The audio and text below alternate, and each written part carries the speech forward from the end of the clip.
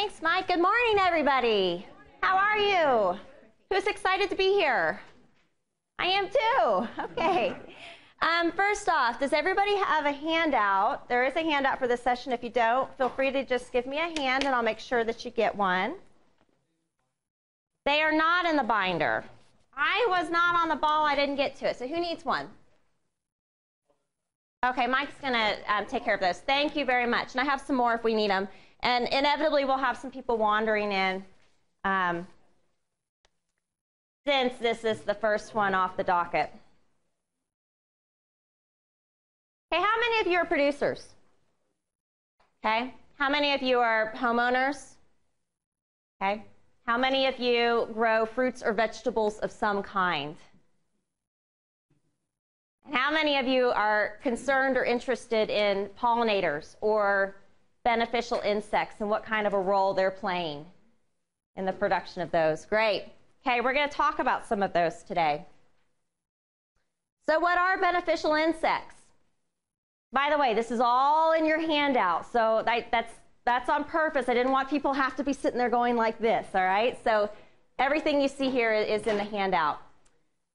They're our natural enemies, right? They prey on our insect pests.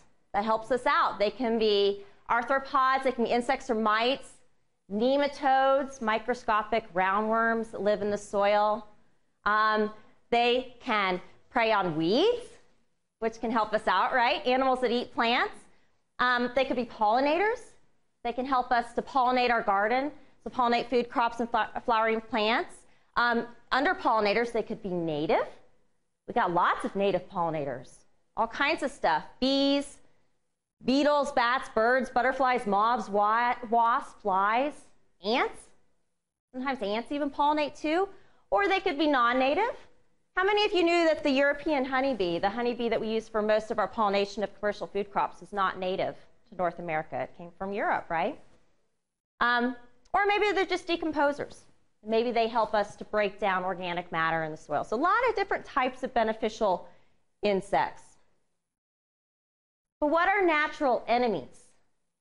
Natural enemies are insects that are out there to kill, to prey, right?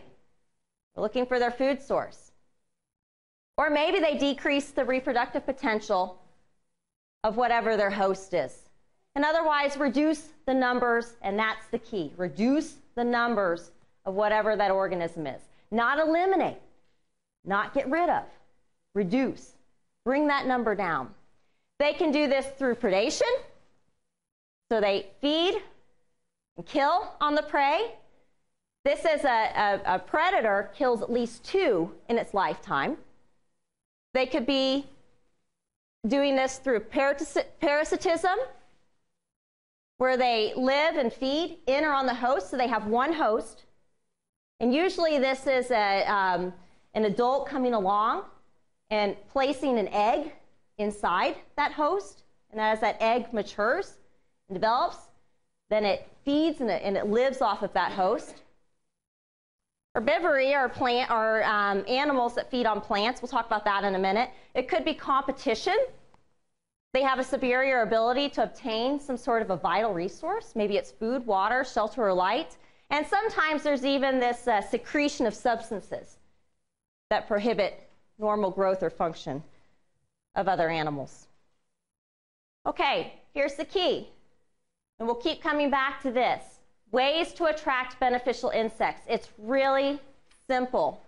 Plant diversity. You want to have a lot of different types of plants planted. Anybody know why?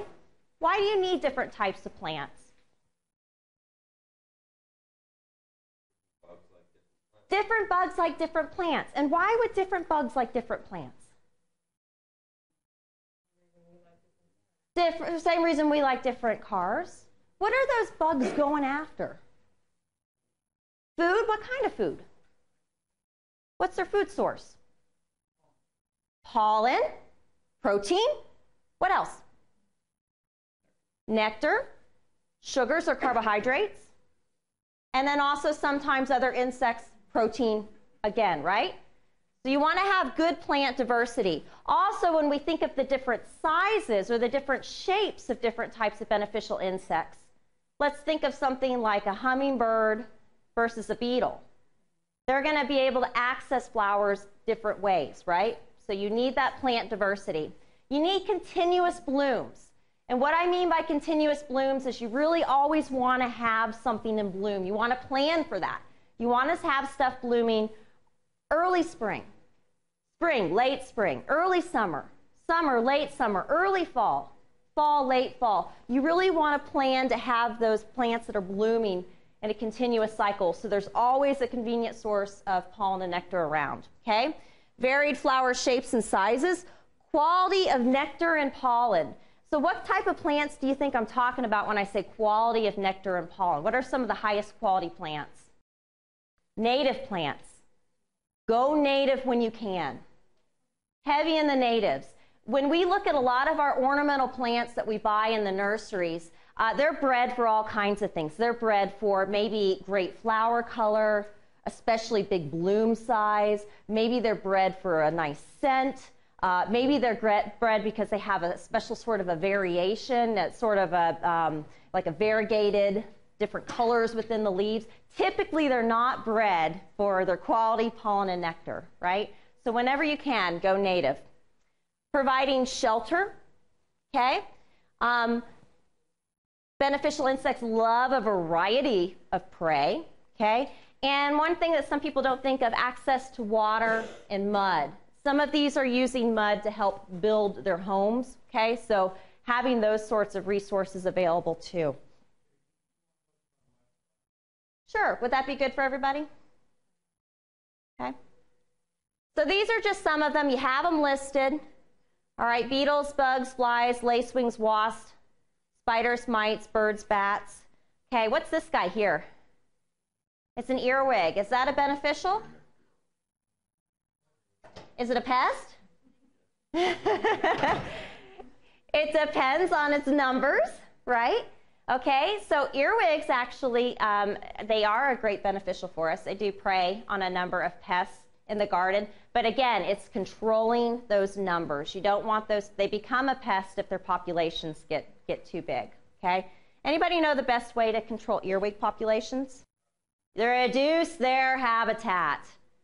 Where are they hiding out, right? Find out where that is and get rid of that, whether it's a mulch pile, whether it's a wood pile. Figure out where that is and get rid of that. Okay, parasitism.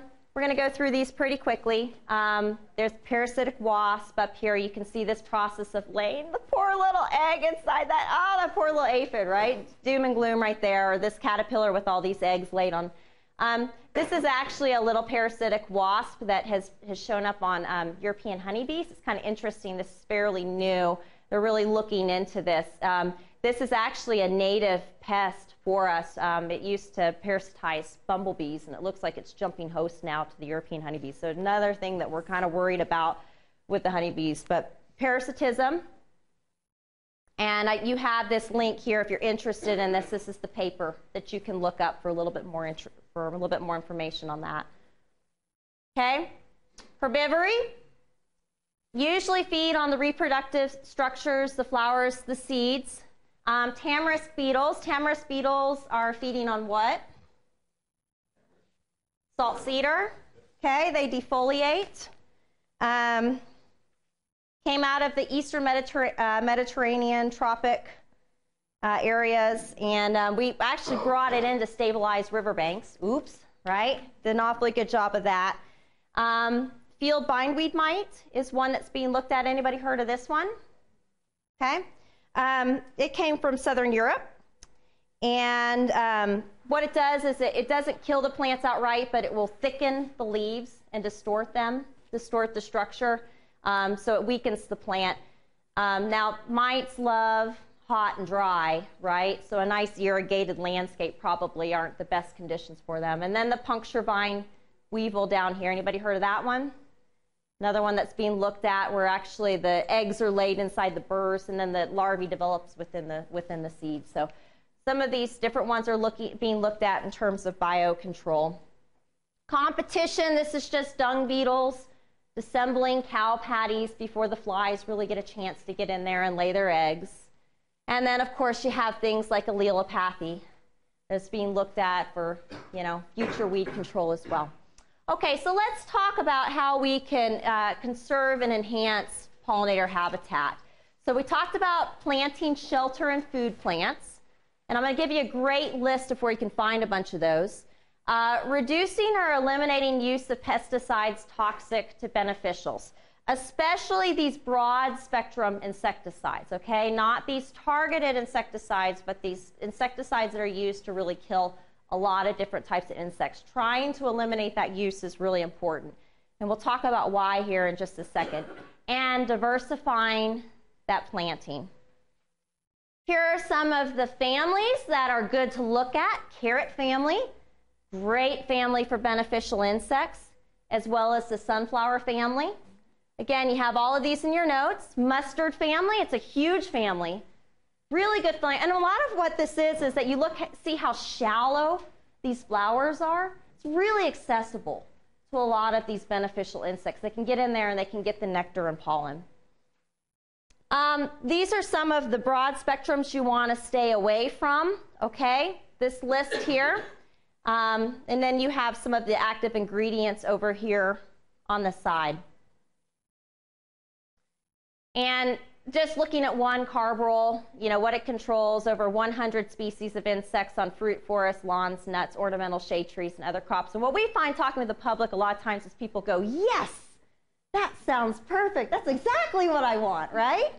Well, it's also getting your beneficials as well. And in your pollinators, you have to kind of know that, okay? These are your lethal dose 50s of some of your different types. You have all of that in your notes. So if you need to go towards chemicals, you really want to try to minimize the need for spraying by utilizing what's called integrated pest management. How many of you have heard of integrated pest management before? Great, most of you. That's fantastic. We're not really going to cover too much of that, but basically it's using a lot of different types of control tactics instead of just relying solely on your chemical control. So scouting, monitoring, cultural, and mechanical controls. You want to set damage thresholds. At what level do you need to come in and do you need to implement control? What's an acceptable level of damage? Because there always is going to be some, okay? Try to select the least toxic or pest-specific products first. You want to use timed and targeted sprays. What I mean by that is you want to target the most susceptible life stage of that insect. A lot of times that's when the insect is younger in its life stage. You really got to plan ahead and know when that susceptible life stage is, and that's when you want to target that control. Preserving your beneficial insects using broad spectrum insecticides only if needed. Managing resistance and rotating your mode of action, so you're making sure you're not using the same chemical over and over and over again, so we have that more of that risk of building up resistance, okay? These are some that are more targeted or tend to be less toxic. You have those in your notes. I'm not going to read them to you. You're welcome to review those. Those are some of the ones that you might want to think about substituting out for the broad spectrums. Insect resistance. Okay, I've got an aphid problem, and maybe I have an aphid here that is resistant to the chemical that I'm getting ready to use. Okay, so I do a spray, and what happens? I get a little more resistance, and what else happened here? I lost my ladybugs, my beneficials, right? And then I do another spray, same chemical, and I start building more of that resistance, and now my beneficials are gone. That's a problem. We can see why that's a problem, right? And that's what we're concerned about. Okay, monoculture versus a diverse planting. So if you're this little bee, which field do you want to go to? Anybody know what this is? Actually, this is kind of a joke, but anybody know what this is? Tulips. Yeah, Holland. Isn't that pretty? Okay, but how about this? Jessica, where is this? It's the Salt Lake County Jail Garden. They did a really nice job, you can see, of incorporating flowers throughout their rows. Or or even if we're just talking on a backyard level, right? And if we all had $1 million, our vegetable garden would look like that, right? Okay, let's talk about a few of the ones. How am I doing time-wise, Mike? Fantastic. Okay, that sounds great. Okay, so let's talk about a few of the ones that we're interested in. Lacewings. How many of you know about lacewings? Boy, this is one you should target. Lacewings are voracious. You get this, this stage here, this larval stage. These are called aphid lions. They are just incredible eaters. In fact, they'll even feed on each other if they don't have another food source. So this is what the eggs look like. Anybody ever seen this before? Yes, and I wondered what they were. And you wondered what those were. Those are lacewing eggs. Aren't those cool? So they're laid like this to get them off the surface of the leaf, and that helps to protect that egg from another predator coming along and eating it. You have the larvae that develops here, and then this is what the adult looks like. And if you have lights on in the evening, you oftentimes see these guys, okay? Wonderful, wonderful predator for us. Attractive flowers, again, you have it in your handout. Carrot and sunflower families, buckwheat, corn are some of the ones that these guys especially like. Parasitoid wasps prey on all kinds of stuff. Aphids, armyworms, cabbage worms, coddly moth, hey, right? Beetle larvae, flies, caterpillars, attractive flowers. Another thing actually that you may want to consider in a production garden or farm is letting your herbs go to flower. If you're worried about seed spread, if you can keep on top of it, clipping those blooms after they're kind of done before the seed matures, okay? But letting those herbs go to flower is a great way to attract a lot of beneficials. In my own garden at home, I always have plants that I just let go to flower. All herbs, or are there specific ones that you like? There are some that are a little bit better than others. Dill, fennel, parsley, cilantro is a wonderful herb for beneficials. Lavender, those are some examples of ones that maybe are a little bit better than others. Yep. Okay. So you guys have all of this in your notes. I'm not going to read to you, but parasitoid wasps, other wasps. A lot of wasps are predators. They're not like bees. They're not vegetarians. Bees collect pollen and nectar. Wasps are actually going out there and they're hunting down other insects, all right? A lot of them are. Ladybird beetle. We all know this one, right? Did you guys know what the different life cycle stages look like? This is the what? Larva. This is the pupa. And this is the adult, right? I love this picture. Look at this poor little aphid here. Ah! Doomed and gloomed. Really great predator. So if we need lady beetles, we should just go to our nursery and we should buy some, right? No, not the best idea. Why?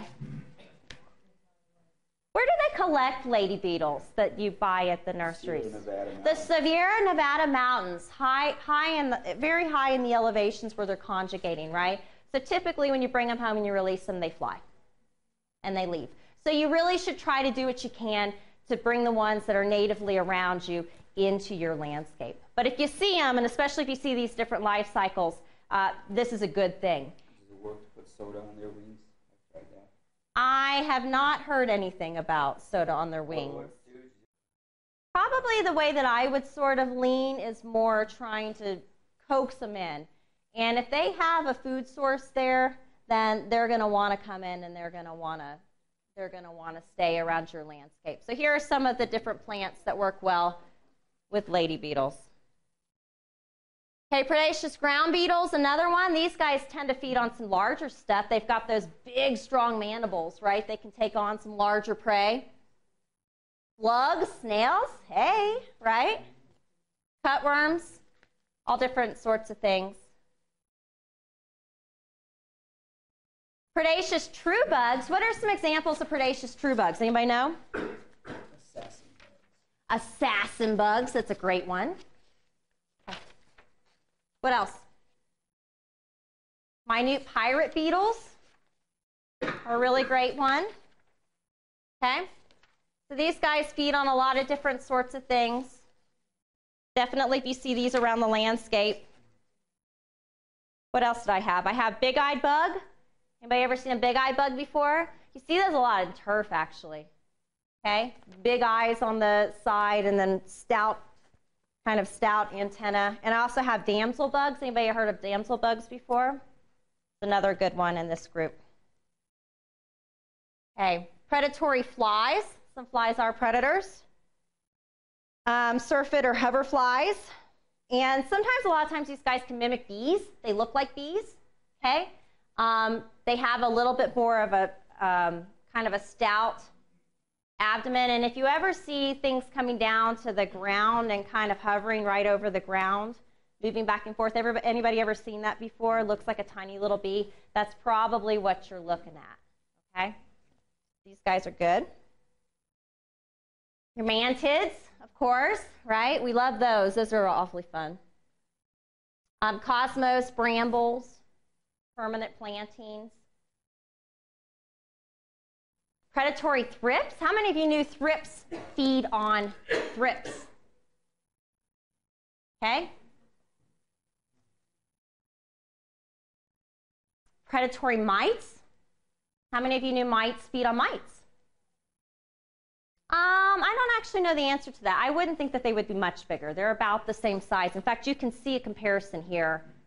I mean, your mites are, of course, something that you can see with the naked eye, but you really need some sort of a magnifying glass. I think if you were just trying to go out in the field and look for a size comparison between the two, yeah.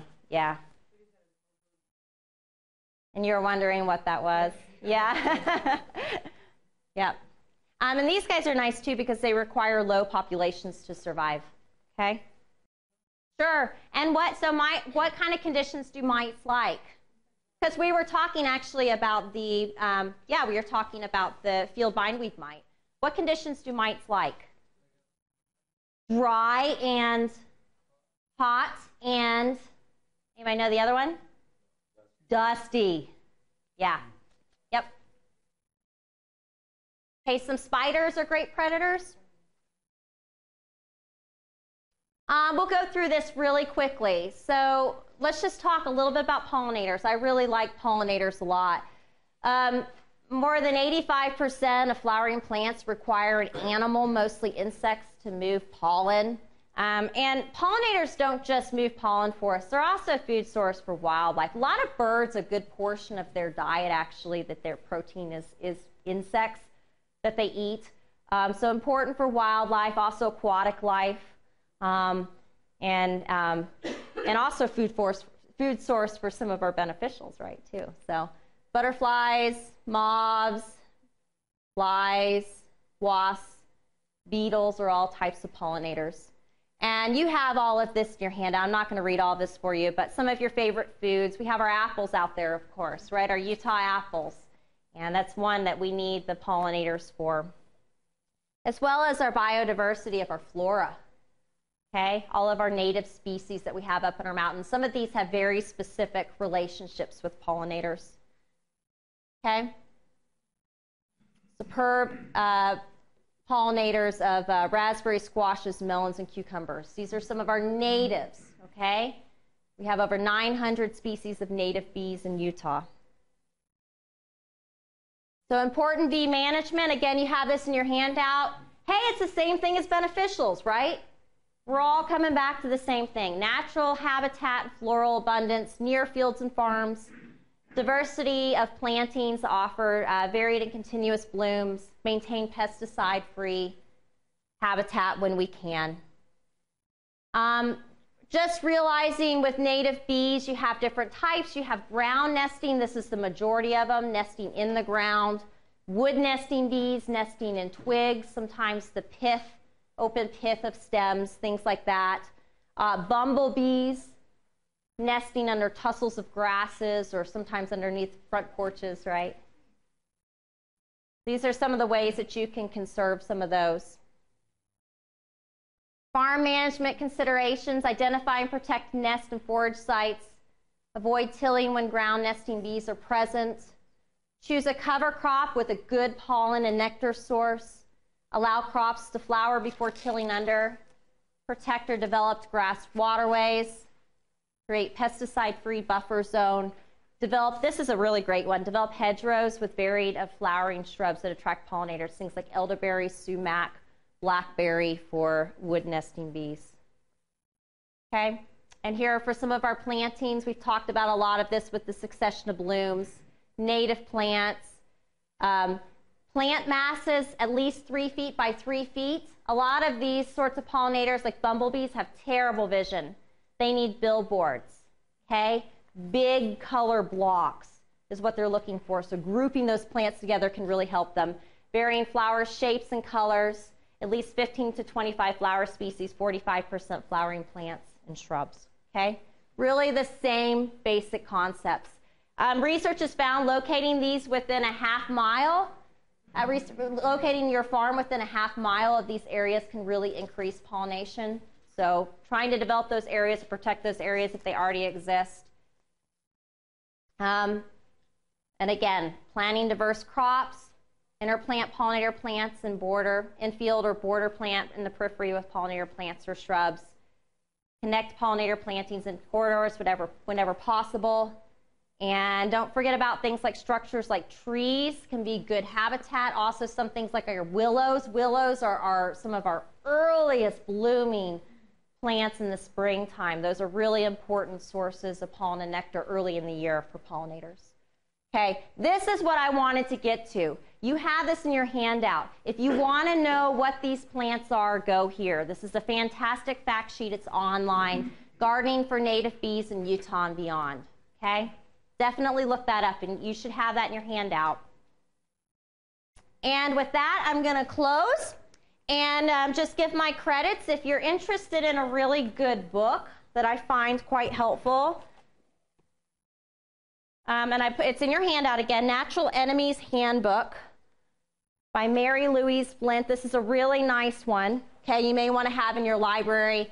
Also, I pulled some of this information from a YouTube video by Diane Alston. Some of you heard Diane yesterday. Attracting, supporting beneficial insects in the landscape. So if you were to Google USU Extension YouTube, attracting beneficial insects, you could find that video and watch it for yourself online. So thank you very much, and any questions you may have. Yes? Yeah, it would be better to try to go with the pyrethrins when you can. Those pyrethroids are considered to be more broad spectrum. You're right, you only use them when you need to, but it probably would be better. And that is part of it too, is the residual. Yep. Yeah. Well, and the whole concept of sorry, Mike, go ahead. And then, the whole caveat of, read the label. Don't kill with kindness.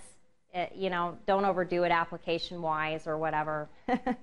Only use as much as what's directed on the label. So, yeah, some of these you have to be kind of careful. Even that's a really great point. I actually have a slide. I wish I had it in here. If you'd like it, I can email it to you. But it's important to realize that just because it is registered as maybe certified organic or it's considered to be an organic pesticide, it doesn't mean that it's not necessarily toxic to pollinators or bees. Okay? Yes. Yes. Yep. Are some of these natural pesticides quick knockdown so that you could spray them, say, at night?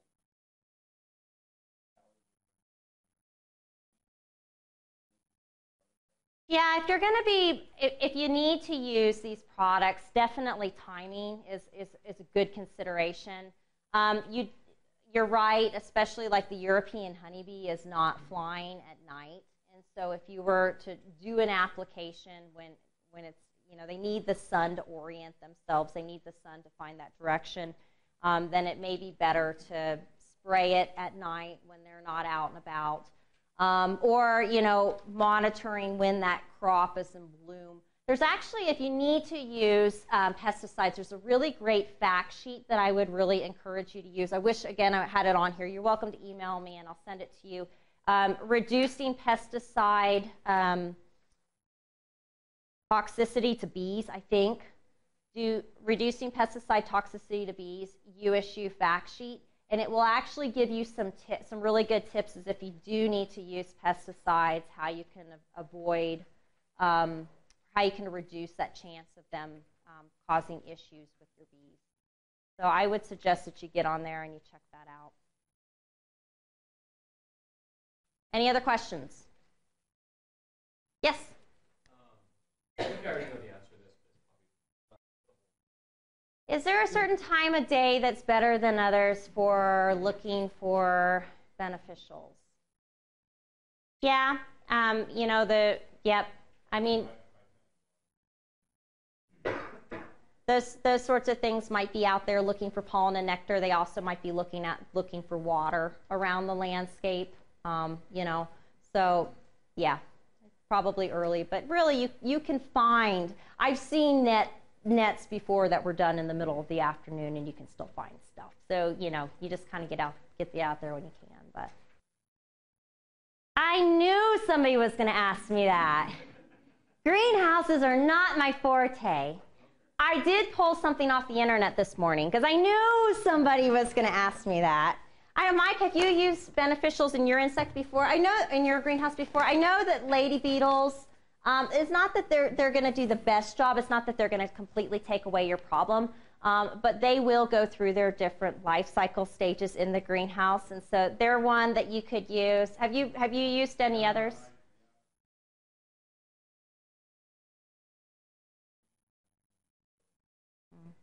Yeah, and that's a really important thing to realize too about beneficials is they are following a food source, right?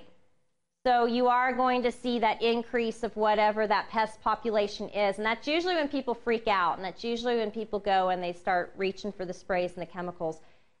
You need to kind of get up to having that population of that food source, and then the beneficials start coming in.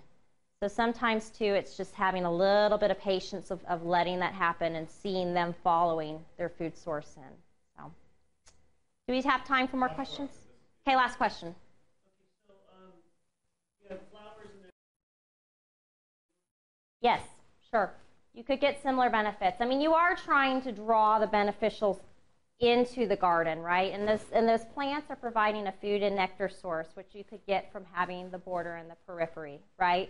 But then there's also the shelter that's involved. I think, you know, best case scenario is having them intermingled, but absolutely a lot of production folks will have them on the border, or will have the area that they have in production bordered by a more natural area. And there's really good research to show that that does increase pollination visits into your production area. So yeah, I think if that's, I understand it on a larger level. You might not necessarily be able to go and plant a bunch of flowers in the middle of your field. That definitely is the best follow-up option to that. Yeah, absolutely.